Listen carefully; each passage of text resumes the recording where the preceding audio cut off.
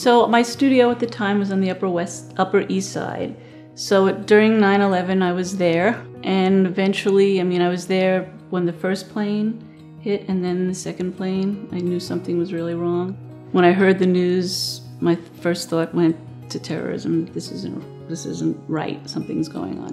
It's like some people eat a lot when they're upset. Some people don't eat at all. Some people go to the studio and just let it all out when they're upset, and I just couldn't do any work. So just felt stuck like a block, an artist block. Right after that, I was asked to be part of a show called True Colors, Meditations on the American Spirit. And I thought at first I would do just a plain pictorial image of the Twin Towers, but it became something much more emotional for me. It was more of a piece about what happened, not just a drawing of the towers. So I really created something that was both historical, so you could sort of see the towers there, but really more about the clouds for me. That's what I do a lot of. Clouds are a very big part of my work.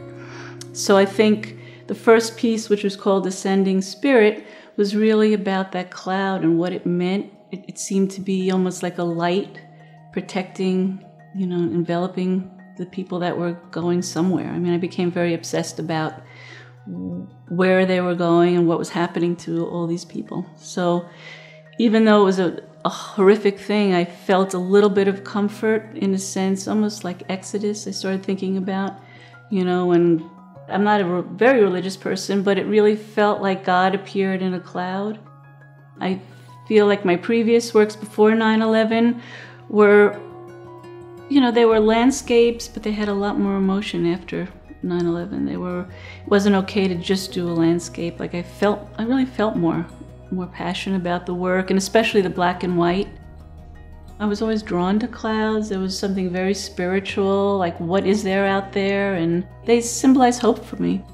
With pastels, there's something very forgiving. You could do one drawing and then 2 minutes later it could become something else. So it's a very forgiving medium, very ethereal and atmospheric, just like my work is. So it really is a perfect fit for me. It's very spontaneous.